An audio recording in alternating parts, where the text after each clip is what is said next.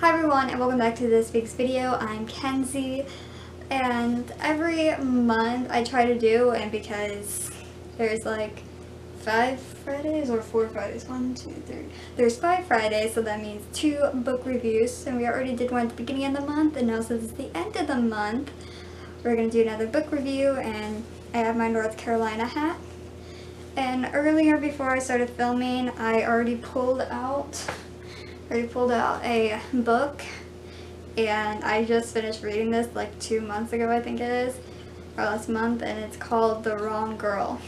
As I pull this up, I want to tell you guys it's a really good movie. No, it's a really good book. For some of you guys who are new here, I read a lot of books, and as you can tell on my phone, if you can't see, I have a lot of books I have read over the past year and a half. So I like how a lot of YouTubers, they have Audible books, and for me, I'm not sponsored by Audible, so this is the closest way to get the Audibles best I can. There's 3 books called For the Wrong Girl, and it's the trilogy called the Freak House Trilogy. So, and it's by C.J. Archer. Says here it's a customary for gothic romance to include a mysterious girl locked in an attic. Hannah Smith just wished she wasn't that girl. As a narcoleptic and the companion of an earl's daughter, who is very popular by back then, I guess, with a strange affliction of her own, Hannah knows she's lucky to have a roof over her head and food in her belly when so many orphans starve on the street. Yet freedom is something Hannah longs for. She did not, however, want her freedom to arrive in the form of kidnapping.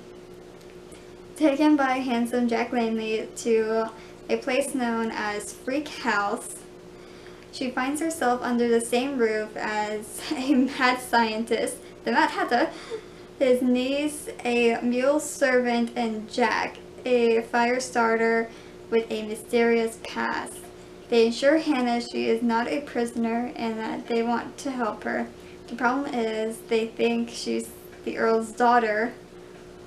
What will they do when they discover they took the wrong girl? So you can see why it's called The Wrong Girl. But, I'm not going to give too much detail away, but I think you kind of figure it out.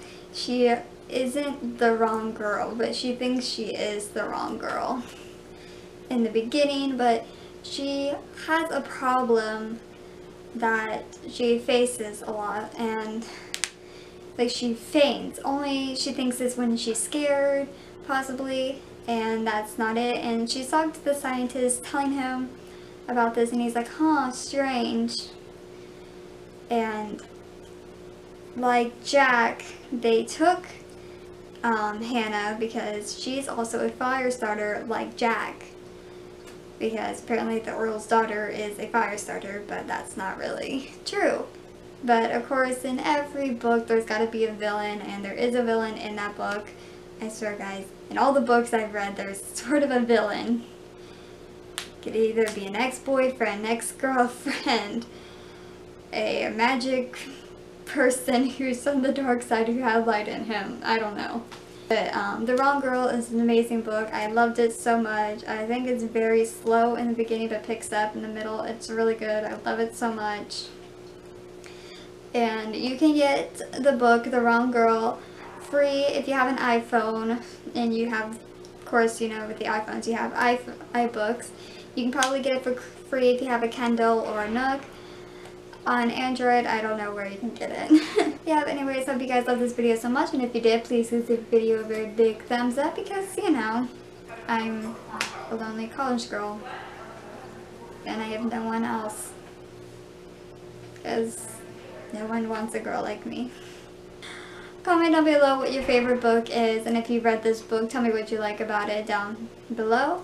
Of course, you guys know all my social media will be linked in the description below. You know, Facebook, Instagram, you know, Snapchat.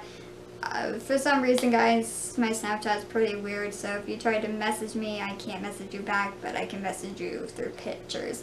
I don't know, my Snapchat here is weird. And if you're new to my channel, please hit the subscribe button down below because I do make new videos every single Friday and sometimes Sunday. I love you all so much, and I'll see you next Friday with the new video. Bye!